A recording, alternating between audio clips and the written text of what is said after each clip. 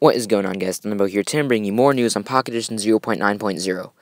So, jumping right into this update video, Tom says that after thousands of errors, the master plan of 0.9.0 is starting to make sense, and caves look pretty good too. He tweets this picture that shows a picture of a cave as well as this really odd picture with like red, orange, and yellow circles. And this is basically showing like what's supposed to be like saved to the disk and what's not supposed to be saved.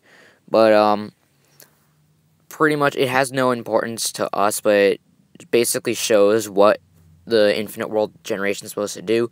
Somebody asks what the yellow area means, if it's supposed to like delete the area, and he says no, it should be writing to the disk, but right now it shows it to the trash.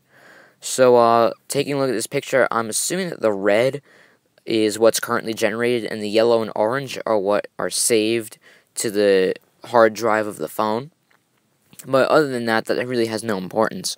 What has importance is this cave. Zooming in on this picture, we could see our first glimpse at the 0.9.0 caves. Now, I have to say, to be completely honest, this looks like a real piss-poor generation of a cave. It looks absolutely terrible. And I hope caves are a lot bigger than this. Then again, 0.9.0 is still very primitive, so they are probably going to be a lot bigger. We could probably expect them to look a lot nicer. But, this is our first image of a cave. It's what we have so far, and I can't wait to see where Pocket Edition will go from here. I'm rather excited for the 0.9.0 update.